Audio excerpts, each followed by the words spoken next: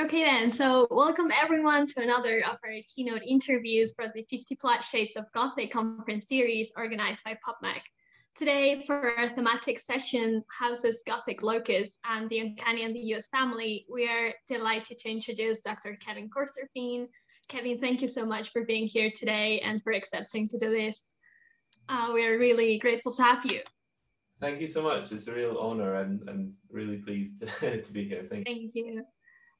Dr. Kevin Corstorphine is a lecturer in American literature at the University of Paul and program director in American Studies. His research interests lie in horror and Gothic fiction, both literary and popular, and he is particularly interested in representations of space and place, environment, and haunted locations. He has published widely on authors including Bram Stoker, H.P. Lovecraft, Ambrose Bierce, Shirley Jackson, Stephen King, and Clive Barker. He was the co-editor for the Palgrave Handbook to Horror Literature, published in 2018, and which I hugely recommend. And he is currently working on several research projects, including US imperialism, haunted graveyards, and the use of dungeon spaces and gaming. So some great stuff here. And yeah, let's just crack on with our interview. So the general overarching theme today is the idea of the Gothic national domestic. So for our first question, I wanted to mention Amy Kaplan's notion of manifest domesticity, which obviously she's playing with the idea of manifest destiny, and she coined it to talk about 19th century literature. But it's relevant for our purposes today because it explains how the nation is construed as, and I quote, a domestic space imbued with a sense of at-homeness, unquote. This sense is always construed in opposition to an alien threatening outside world. And this is similar to your own definition of the Gothic as something foreign and threatening, as well as a destroyer of civilized values. So these kind of words like foreign or civilization immediately take us to the realm of citizenship, nationhood, and belonging. So considering that you've written that horror is everywhere, I wanted to ask you about the specificity of the US Gothic. So my question is, how has the Gothic genre helped either to create or to debunk ideologies of the domestic versus the foreign?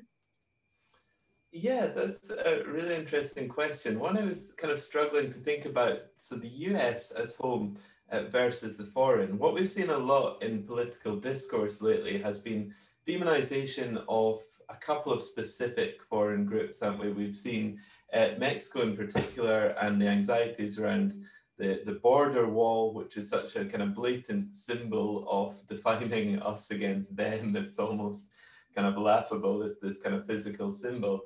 And anxieties over immigration, particularly from Islamic countries, of course, with Trump's famous Muslim ban.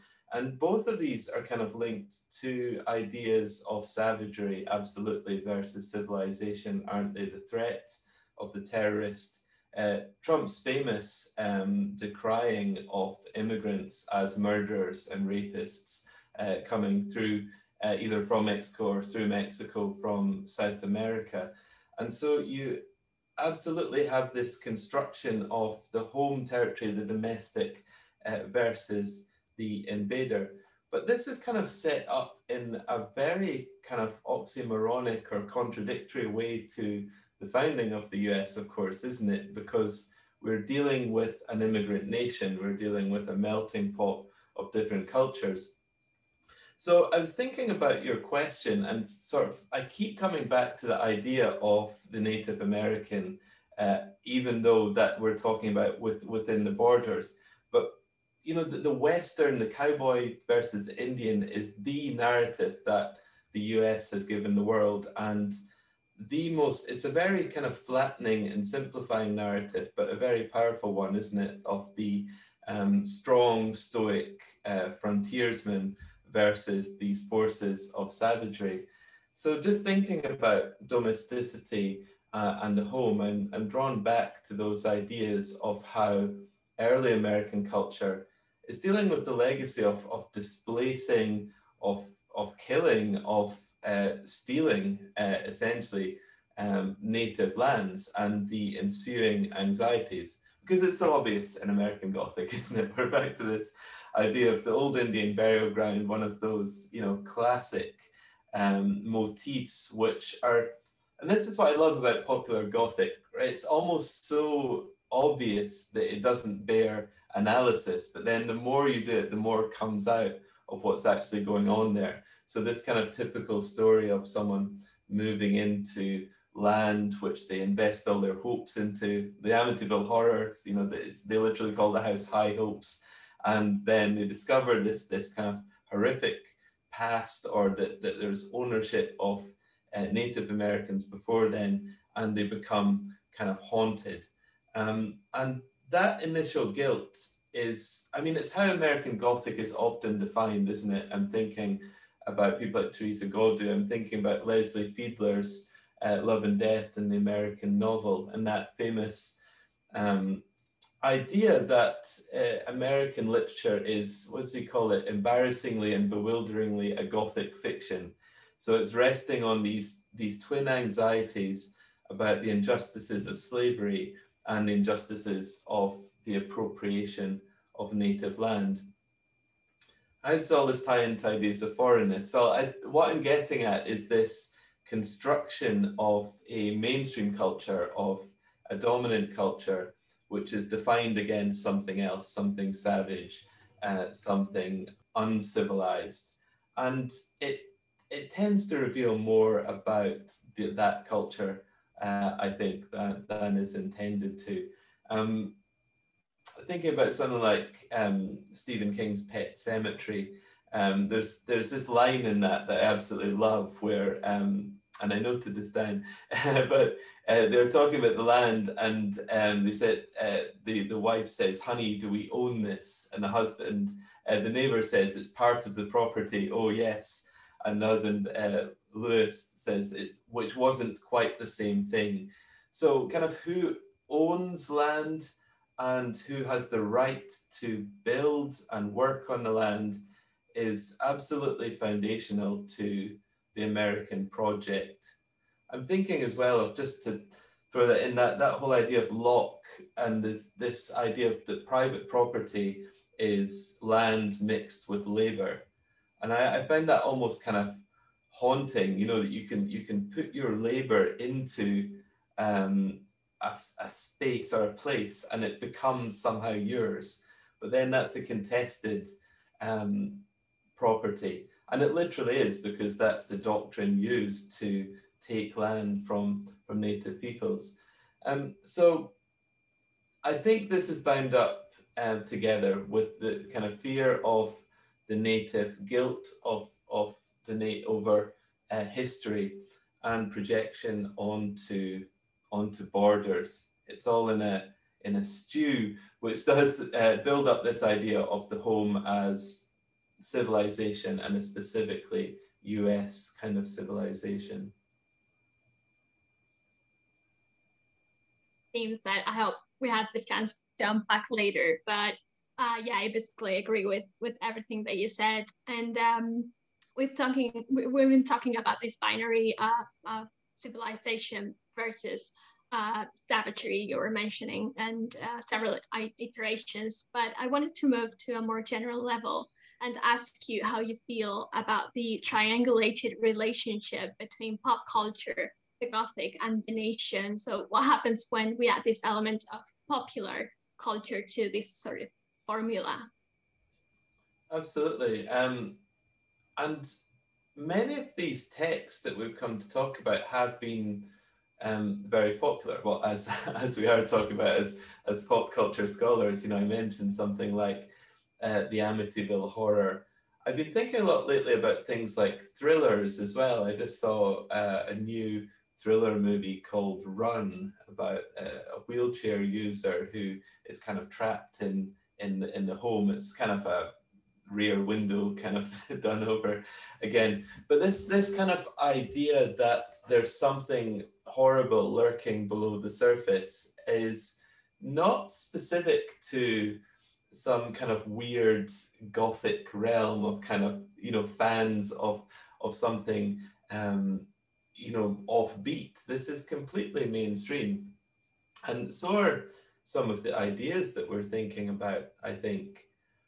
one of the questions I keep asking myself, so in Gothic studies, and our listeners will be very familiar with all this, we talk very freely, don't we, about anxiety and cultural anxiety, as we do in lots of pop culture scholarship, but we don't often kind of put that under the microscope quite enough. And I worry that we talk too generally. How can we all be suffering this anxiety all of the time?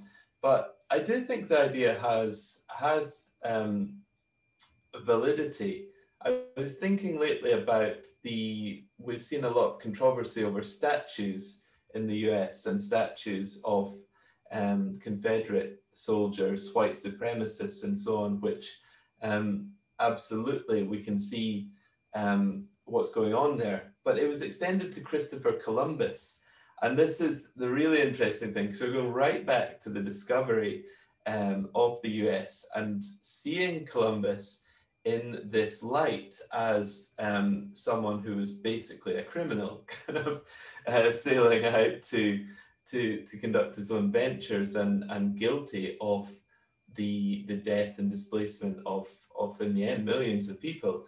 And the thing is, all of this is exactly true and everybody knows it, and yet we kind of turn a collective blindness to it. We become comfortable with the myth, even though it's, like I say, not a kind of an unusual belief to think, yes, we are living in the kind of the bad timeline, you know, we are living in the one where the bad guys have won and we've essentially built up a civilization out of this.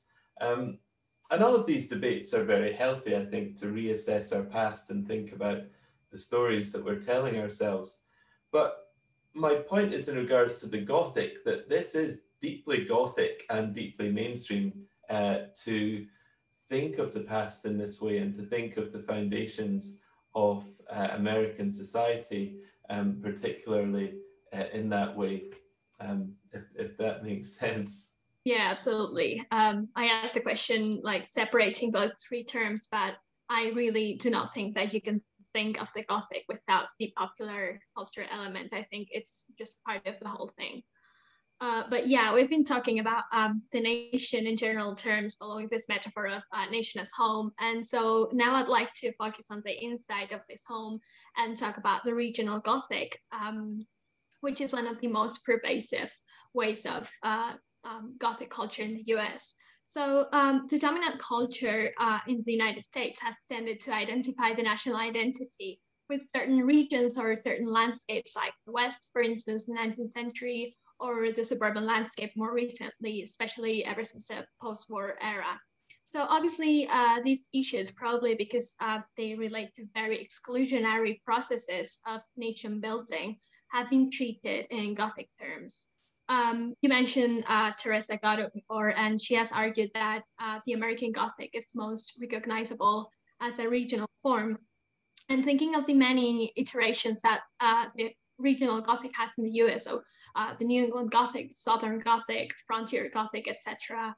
How do you think Gothic relates to questions of space, region, and landscape in the US?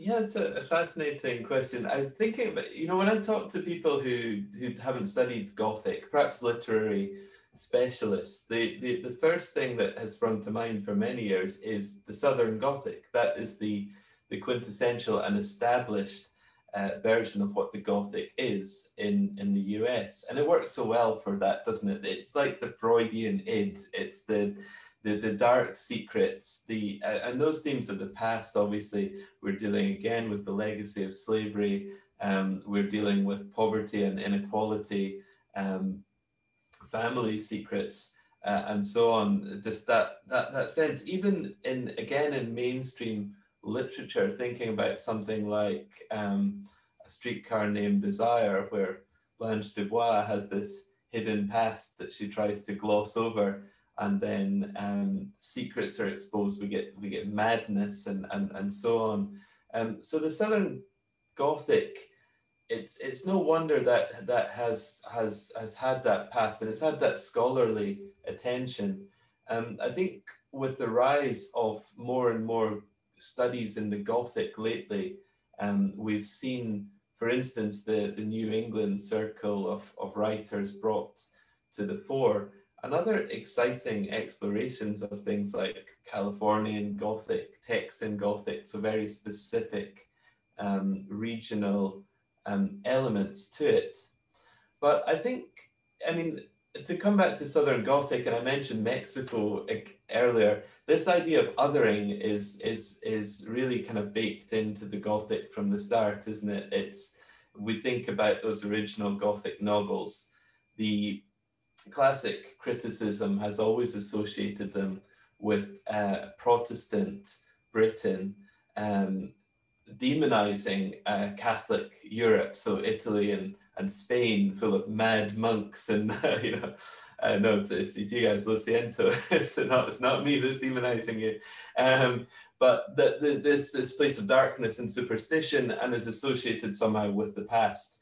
And the American South has absolutely worked like that in the eyes of the North. But you know, Flannery O'Connor talked about this, a kind of a sense that Southern Gothic writers have had to play up to that image for Northerners, that it's a genre of writing. And I think that perspective works very well. I read a novel by Nick Cave. I don't know if anyone's read Nick Cave's novel, And the Ass Saw the Angel. So although it's Australian, it's utterly American Southern Gothic in its mood and in its tone. And I think that can be transported to all kinds of other countries and places. So I guess what I'm saying is that regionally, the US has also managed to establish genres, tropes, modes of Gothic, which go beyond the regions themselves. Yeah, absolutely. I think the West is the most obvious example of this because of its sort of transnational projection, and people are talking about global West, post-West, and yeah, how this sort of region has actually, you know, expanded to a planetary dimension. So just to, yeah, sorry. Oh, sorry, I just thought it was really interesting to think about the kind of revisionist Western, which has this kind of Gothic take, you know, like Cormac McCarthy's Blood Meridian being such a Gothic novel in so many ways in its worldview, essentially that everything's bleak and nothing means anything. But this, yeah, again comes back to my what I was saying about the Western frontier and this Western narrative being exported to the rest of the world. I've no doubt we're becoming quite Americanized in terms of these stories, but we also see regional resistance, but that's a whole other topic. Right. So I just wanted to follow up on this previous question, and I wanted to ponder about this slippage between the dominant culture and its identification with these emblematic spaces, and how other cultures or identities are erased from these spaces. So in your view, how does the Gothic intervene upon this problematic identification between spaces and a national identity, which is an identity that is construed along specific and restrictive gender, racial, and class lines? Absolutely. We're back to this kind of classic discussion over whether the Gothic is progressive in its politics, or whether it simply demonizes the other and is reactionary in its again, a demonization of social change. And I don't want to duck out of that or sit on the fence, but I think clearly it does both in terms of this. Space and geography, in terms of race, class, and gender, are so utterly fascinating in the way that they're inscribed. I've been thinking a lot about how in America, for example, you hear a lot about bad neighborhoods, or the phrase sketchy neighborhoods is used a lot. And, you know, it means black neighborhoods. It's a racist term. And the ways in which space has been carved up in those racialized terms has been Gothicized. You know, we might think about that most racist and also important. The film's Birth of a Nation and the use of African Americans as this kind of dangerous force. But the Gothic lately has really been revising it in fascinating ways. I'm thinking most obviously of The Ballad of Black Tom by Victor Laval, which rewrites H.P. Lovecraft's fiction, and in particular the horror at Red Hook. And he has an African-American character in that who's a jazz musician, and he's moving through different areas of New York. And at one point he's in Harlem, he feels safe. So Harlem, from the kind of white mainstream culture perspective, could be seen as a dangerous place to be, but he's at home, he's very comfortable. As he moves out towards the suburbs into very white areas, suddenly they become threatening and suddenly they become dangerous spaces. And what's so fascinating about that is that it really turns on its head this idea of non-white spaces as threatening, as places of danger, which you see in Lovecraft very obviously, and just shows this other perspective through an act of creative storytelling as kind of revising of the story. Matt Ruff's Lovecraft Country does something very similar as well. I've not seen the TV show yet, so I can't quite comment, but I'm looking forward to that. So yeah, I think, again, both. I think the Gothic can demonize, and it can absolutely be a great vehicle to explore those very themes. And there's a lot of writing being done in that vein at the moment. That kind of taps into my next question, which is about Imperial Gothic. And this is very, it lends itself to this question of whether Gothic is actually progressive or conservative, as Stephen King said. Yeah, that thing about, the Gothic taps into your inner conservative Republican man inside of you. Yeah, so yeah, now that we have looked at the inside of the nation as home, I want to look at the outside. And yeah, the question remains of how the US as a nation sees this threatening outside. So here I'd like to turn to the Imperial Gothic as a term, which Johan Höglund has defined as an engine of horror. And he's here taking his cue from Patrick Bradlinger, who, if I'm not mistaken, popularized this term to talk about the British fears during the 19th century about the crumbling empire. So I was wondering if you could talk about whether you see a correlation between this reality in the 19th century Great Britain and the current US situation, imperial situation, or the situation of the US within the world as a world power. And yeah, I'm thinking especially of the mainstream film industry, which is quite prone to imperialist narratives. So yeah, what are these fixations and obsessions of the US Imperial Gothic according to you? Yeah, I don't want to oversimplify and conflating these things, but I think you're absolutely right that the Gothic brings together certain parallels. This kind of idea that there's a responsibility of that the US sees itself as the world's policeman, as Britain did in the 19th century. Kipling famously called it the white man's burden to kind of civilize the world, and that oft criticized quotation from that poem. But this has parallels. I'm thinking about the film, actually, the film version of American Sniper, the autobiography of Chris Kyle, who's the most prolific US sniper in military history in Afghanistan. And it begins with this kind of powerful sounding but very interesting quotation to dissect, where he says that there are people in the world who are sheep, there are people in the world who are wolves, and there are people in the world who are sheepdogs. So it wasn't actually from Chris Kyle to begin with, it was from a US military strategist. But essentially that some of us are just docile citizens going about our business. Some of us are wolves, terrorists, criminals, all lumped in together. And some of us are kind of essentially brave enough to take on this role of protector.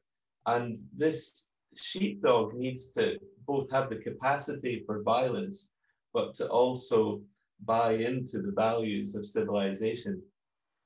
Now, again, I think this analogy works very well to start film with. There's so much going on to unpack in there as to how you define what is this civilization. For one thing, it's quite a bleak view of civilization that we're all sheep. We've kind of domesticated ourselves. Another reason why we're probably kind of anxious about freedom of other cultures within the US, for example, with Native American cultures. But both of those set up this very masculine, very presumptuous view that you need to be stoical, that you need to kind of go out into the world and help to civilize it. Yeah, and in that, to come back to the Gothic, okay, so we set up that idea, but to come back to the Gothic, in those imperial era texts, you see bad things coming back. You see these people being tainted, most obviously in Heart of Darkness, where Marlowe comes back with this knowledge that Kurtz has gone native, that he's cut off heads and put them on sticks. He's brutalized the native people, and yet he's somehow absorbed their most brutal aspects. But he protects Kurtz's wife from this, so it has to stay there. But he does have this vision that, you know, the Thames has become the Heart of Darkness somehow. And you see this in all kinds of people, like authors like Richard Marsh with The Beetle and The Joss. But we also see it in contemporary American narratives. Of trauma, particularly leading out of the Gulf conflicts. To come back to American Sniper, Chris Kyle was killed by a traumatized veteran that he was trying to help, as we see in the film. And this whole kind of story of the trauma of war returning and affecting the home nation is, I think, what's so compelling and so Gothic about those stories as well. And we see this everywhere. There's a film in the mid-80s called House, which is a horror movie, and it's about a Vietnam vet, and he's kind of haunted by his friend who, not that he couldn't help, he could not bring himself to kill him because he was wounded and suffering. So he didn't have the kind of courage to do this dark act. And so he's haunted. You see it in House of Leaves with the character of Will Navidson. It's playing on Kevin Carter with the picture of the girl being stalked by the vulture, but not kind of helping. This idea that there's something dark out there and that you might bring a piece of it back is a very compelling Gothic one to that story, I think. Yeah, absolutely. As an example of this sort of problems, I wanted to bring up 9/11, which is probably one of the most obvious examples that you can think of. And 9/11 has been characterized as a Gothic event many times. And in a way, this has supported the Bush administration's racist narratives of, you know, the war on terror and everything that entailed. So again, going back again to the idea of reactionary versus progressive or transgressive, given how prone the Gothic can be to fuel reactionary discourses due to its power of othering, do you think that the pop culture Gothic can be used to offer cultural resistance to US imperialism? Yeah, I absolutely can. I think it is in this sense, isn't it, that of guilt, and we're coming back to this idea of Fiedler, and the other narrative, of course, about 9/11 is that this, and not to go down into the conspiracy theory route, but this is coming from US intervention in the Middle East, going back a long way.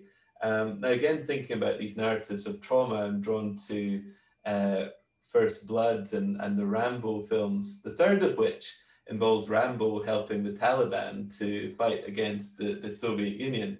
So there's this sense that that the kind of chickens are coming home to roost. Not that, you know, we want to kind of justify any of this, but that if America is worried that there are religious fundamentalists out to kill Americans, then it's because of a situation created by American foreign policy. And we might make the same comparisons with the British Empire and for example, British fears about immigration and kind of racial contamination. You might say if you don't want to have a multicultural, multiracial society, then, you know, starting a global empire is perhaps the wrong way to go about that project. And like I say, I'm coming back again to a mindset that we can be too complacent in thinking of the Gothic as just about being fearful of other things or about having a dark and gloomy mindset. There's something valuable about cynicism, I think, and the Gothic tells us that, you know, these narratives are being told of patriotism and of very simplified kind of jingoistic stories that they're nonsense, and if you scratch beneath that surface, then there's something else going on.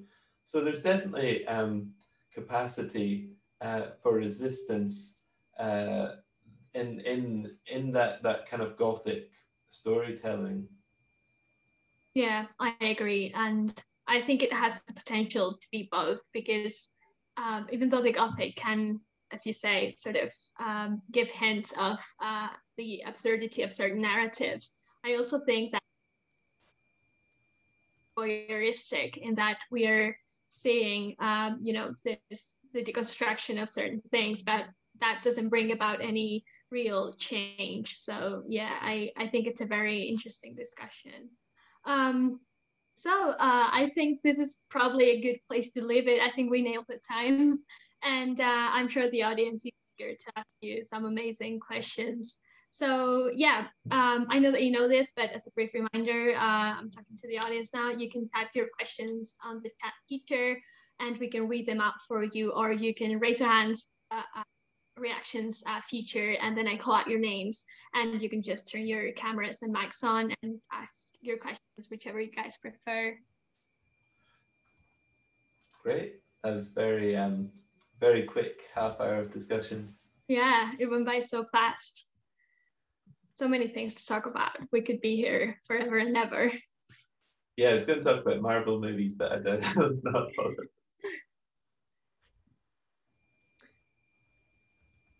We have a question from Paul. Hi, can you see me? Can you hear me, Kevin? Yes. Hi, I've had a few problems with my audio, so I hope you can hear me. Really interesting to listen to your answers, Kevin. I just want to ask you about well, I was thinking very much in terms of a specific movie, which I don't know if you've seen. Obviously, the movie is Don't Breathe. Have you come across that movie, Kevin? That's very. I might need a brief recap. It's a movie. It's made by Fede Alvarez, who's a Uruguayan filmmaker, and he makes a film about. It's like a home invasion movie, where you get these three young adult characters who invade this guy's house and realize that he's blind, and it turns out that he's a military vet. Yes, I did see about that. What happens to them when they're in this house? Yeah. Did you come across that one? I did see that. Yes, thank you. Yeah, no, that's good because what I was just the things you were saying about trauma, and that you were linking that very much to kind of issues of imperialism and very much that kind of, you know, American foreign policy and the role that veterans play within that, the promulgation of that narrative. And I just wanted to ask you if you have seen the movie Don't Breathe, in terms of the way in which you kind of perhaps respond to that within this context of the domestic space. Fundamentally, it's about a home invasion, but it's got this kind of greater sort of political, militaristic narrative as well about veterans, about the kind of, obviously, the kind of the promulgation of American foreign policy. And I just wanted to ask really how you would respond to that particular movie. Yeah, thanks so much again for reminding me of it. I feel so bad about sort of all my kind of weekend nights watching movies and then blurring into each other a little bit, but I've definitely seen that one. Thought it was really interesting. It's got that kind of satisfied narrative as well, doesn't it? That they've kind of messed with the wrong guy. It's bringing me back to those ideas of this necessity to be a sheepdog, as I was mentioning in that. In terms of American Sniper, but he didn't. He there was more to it, wasn't it? He was actually quite sadistic, wasn't he? Or he was quite.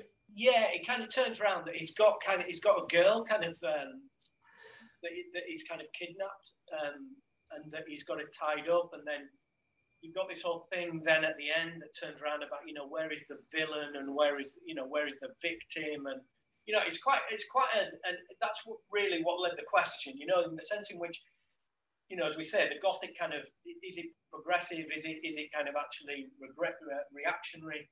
And it seems to be quite an interesting movie in the sense in which it's really complex, in what it's actually perhaps trying to suggest about America and some of its attitudes, perhaps.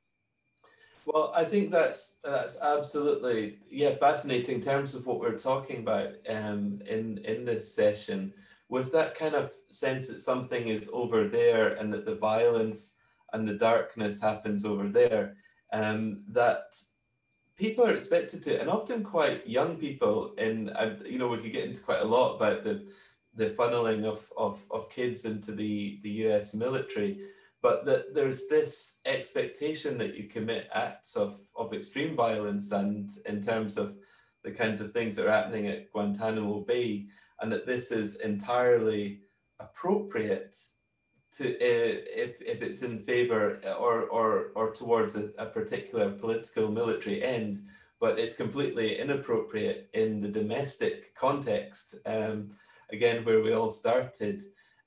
So yeah, absolutely. I love that idea that those very qualities that make that veteran such a hero, also make him a villain. I think you're I think this really brings together some of the stuff we've been talking about. Sorry, I just think you're right on that. I don't have too much to. Yeah, well, no, thanks very much. Thanks. I do have another question, but I'll pass over because I think other people have got their hands up. So if we have time, I'll come back if you don't mind later on. Great, thank you. Thank you, Paul. I'm sure we will have time for your second question later. Now we have a hand from Nicoletta, please. Yes, I am entirely unsure how to put it down, unfortunately, because I don't even know how to put it up.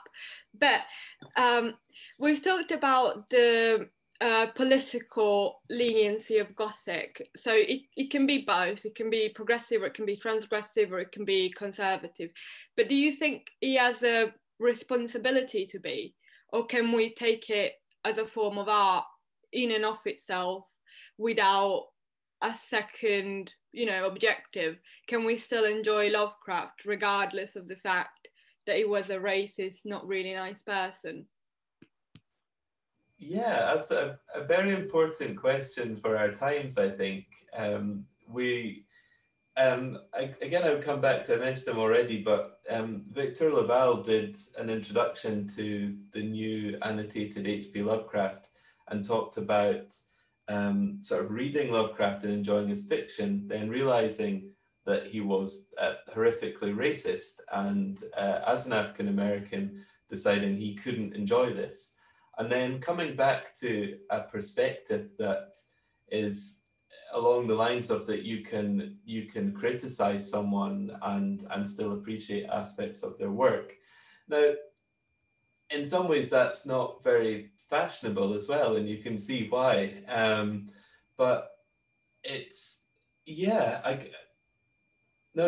confused. It's partly a generational thing. And I don't want to endorse any evil narratives, and there's no doubt that I kind of enjoy Gothic narratives that either satirize bad things or put forward viewpoints I agree with, but I don't think it can ever be a completely morally responsible genre. You know, Fred Botting, in one of the most kind of foundational statements, says that Gothic is a writing of excess, and it always has to cross boundaries. It always has to cross boundaries of taste. And I think that's why it's important for us to critique it and to take this critical perspective, because we have to take the kind of the bad tastes with the good, in my view. To build on that, do you think something is more artistic or intrinsically more valuable when it has a political or social message? Like, for example, I only speak for myself, but I personally think they are more valuable when they do not give an actual answer. Like, for example, Funny Games or A Clockwork Orange as films, they pose a question, which is, in one case, what is violence without a context, and in the other, is it more morally good to have a choice to do good or bad, or is it more morally good to only have the choice to do good? But it doesn't give you an answer. That's on the viewer or on the reader or on the person themselves. But both films which are held up as works of art, right? They're generally quite respected on that basis. Yeah, I like that. It's decadent. What Oscar Wilde's idea that all good art is perfectly useless. Completely, yeah. There's an element of that, I think, and an ambiguity. When I teach Gothic, my students get a bit annoyed sometimes about the ambiguity of, you know, Hawthorne and authors like that. But what actually happened, and what are we supposed to think about this? Well, you know, that's part of the medium, I think. Yeah, I think that's great. The aestheticization of violence and of immorality is in itself interesting. Anyway, I hope that answers it on some level. Yeah, I also completely agree, but thank you. Thanks, Nicoletta. Paul, if you want to jump in and ask your second question, I don't think we have any more questions, so feel free. Thanks. Me again, Kevin. Great. I just wanted to pick up on something you mentioned, actually. You talked about the Ballad of Black Tom, which is not something that I've read, but I'll definitely go away and read it. And you talked about how it kind of does this interesting thing about subverting that idea of non-white spaces being dangerous. And that kind of led me to think of the work of Jordan Peele, the filmmaker Jordan Peele, and particularly the fantastic movie Get Out, and the way that kind of seems to me to be doing a very similar thing to what you mentioned in the novel. I just wanted to ask you for sort of if you've got other examples of text by, for example, African Americans or women who are kind of using the Gothic as a space to kind of present an alternative and a subversive vision of America. Yeah, absolutely. That's quite a broad-ranging question. I think you'd definitely enjoy reading that. There's one of the things that he does is the character in it. What he has to kind of adopt mannerisms of what's expected of him to avoid racism. It takes him back to things like Ralph Ellison's Invisible Man and those representations of being African American. And interestingly, you know, in Invisible Man, Ralph Ellison talks about how, or the narrator says, "I'm not a spook" from Edgar Allan Poe or anything like that. Yeah, so most of my examples are probably quite classic, but I like the way in which Toni Morrison has used the Gothic is particularly interesting. In Beloved, for example, which I was thinking about today because it's essentially a kind of haunted house novel about the traumas of the past. Yeah, I'm only kind of commenting on those. I mean, Lovecraft Country is the other one. Matt Ruff is a white author, which is kind of an interesting in terms of the racial politics that we talk about now, that we think quite a lot about people's own identities. But yeah, there's a lot there. I definitely think there's a lot going on. I'm not the sort of list of who to go to is escaping me at the moment. But I think the kind of Get Out comparison completely works. And that's also about the complacency of liberal people. It kind of fits with a lot of James Baldwin's writing, I think, about hypocrisy and about using sort of African Americans for your own ends. I was thinking about that in terms of identity today as well. Yeah, so sorry, I hope that helps.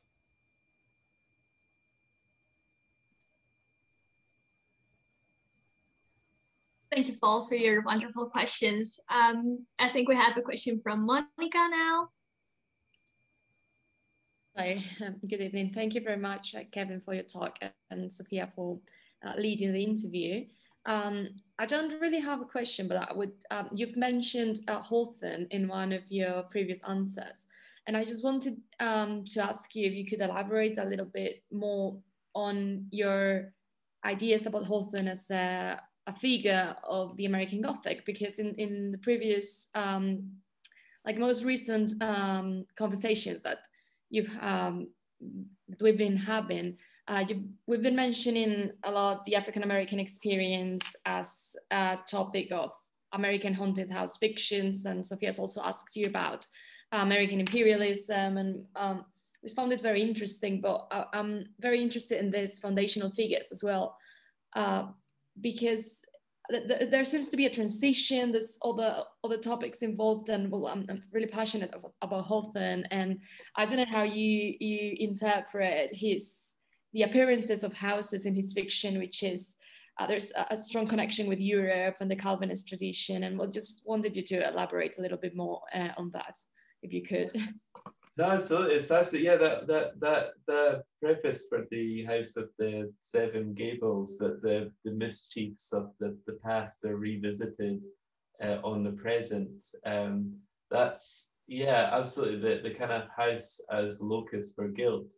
The thing that gets me about Hawthorne, I hope I'm not off topic for what you were talking about, but when I first encountered those stories, like The Scarlet Letter and his short stories, like Young Goodman Brown, of course, and The Minister's Black Veil, those ones that are set in that early Puritan period, I kind of read them, and students make this mistake of kind of reading them as if they're contemporary with their events. But the really interesting thing about Hawthorne for me is the way he looks back. You know, it's to a period of sort of about 150 years before, you know, he's writing. So you get that perspective, don't you? It struck me, I may be wrong about this, but we have a trend now for neo-Victorian fiction, which takes a kind of a knowing look back.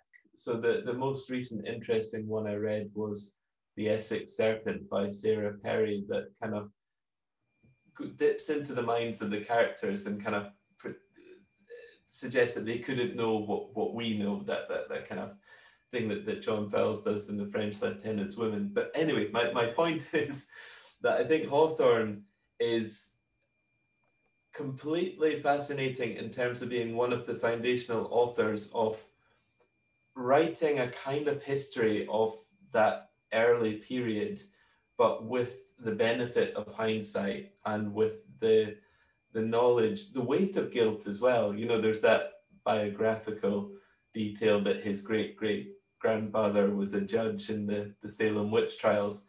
And he's kind of embarrassed, isn't he, by the religious fanaticism, the superstition, and the hysteria and scapegoating. And that mood has stuck with American Gothic, hasn't it? That sense of the guilt of the past to come back to slavery and so on, and how the past still lives on in the present. There's that famous Faulkner quote, isn't there? That the past isn't even past. So for me, that's what Hawthorne does. That jumps out at me, I think. Yeah, I love the idea of the annoying look back. I'm just reaching that down that you've mentioned. Yeah, I think Hawthorne's a fascinating author because he's one of the only ones that, even though there's a pervasive topic in American Gothic, that he's I think the only one that goes back in that sense of like really writing about the past. Like none of his he situates himself like 100 years before, and we're lucky that it's not like 500 years. He has it that recently for him. So yeah, just been taking notes. A very interesting answer. Thank you very much. Oh, thanks so much. I mean, just struck me because I was teaching at the same time Young Goodman Brown and Herman Melville's Bartleby, Yeah. you know, which are written so close together, but one of them seems even more modern than it is, and the other one seems like set in the medieval past, and yet they're contemporary. So yeah, that's I'm glad that's interesting. Yeah. But thanks. Yeah, Hawthorne. Yeah.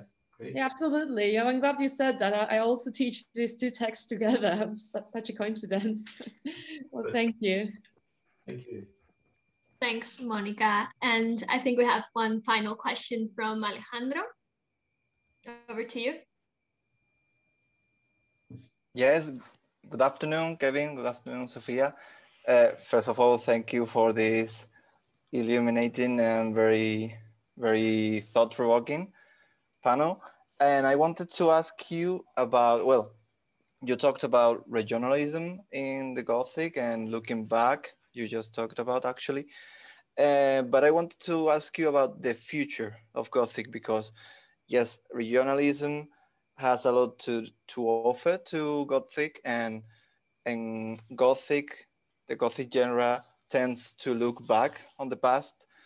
But, well, thinking about it, what do we have to offer to future Gothic authors? I mean, because we are in a globalized world right now, regionalism, you know, is diffuse, is blurring, so to speak, if we think about that in those terms. So what's the future of Gothic in those terms? Yeah, thanks, Alejandro. I think that's really interesting. It brings me back to this previous question about the kind of the slightly revised takes on the Gothic we're seeing from authors. One thing I'd recommend is it's a British author actually, but Helen Oyeyemi's White is for Witching, which is about race and the Gothic, and actually this kind of expansion of perspectives across. We talked earlier about race, class, and gender, and things like sexuality. I think the range of authors working in this field and using the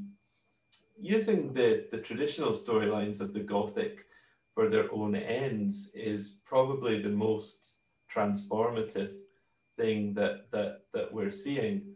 Because traditionally, again, to go back to that early Gothic thing, it's kind of about people who see themselves as the mainstream dominant culture worrying about this weird, crazy person over here, and othering that's at the heart of the Gothic. But we're starting to see some of those narratives turned around a little bit, and again, globalized. You know, I talked about Mexico as kind of the US's other, but if we look at things like the recent sort of Mexican Gothic, and kind of the ways in which people are using these narratives, and also reclaiming some of the ghosts and spirits and monsters of all of these narratives have such different meanings in their native contexts, and they've been completely misrepresented, which is fun. But there's also a lot more potential to explore these myths and stories that the Gothic draws on. I think that seems to me to be the near future, just a wider range of perspectives and viewpoints. I don't know if you agree, if that's how you would see it going. Yeah, that's what I was going to say. That I totally agree. I think always recovering some myths, some otherness is always the path, I think, in this genre. So thank you very much. Okay. Thank you, Alejandro, for your wonderful question. And I think that talking about the present and the future of the Gothic is a perfect place to put an end to today's session.